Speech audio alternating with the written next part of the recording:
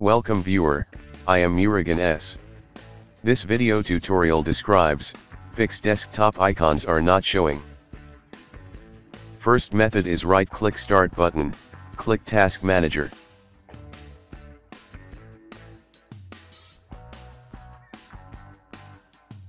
Select Windows Explorer, click Restart.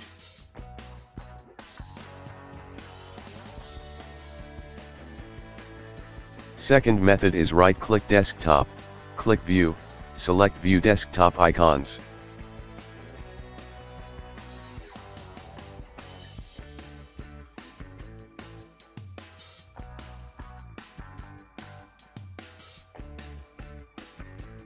Third method is right-click Desktop, click Personalize.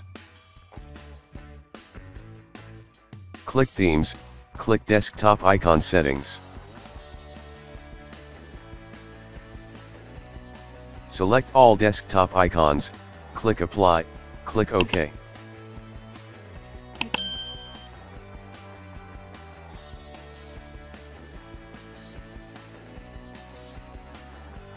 I hope this video tutorial helps to you.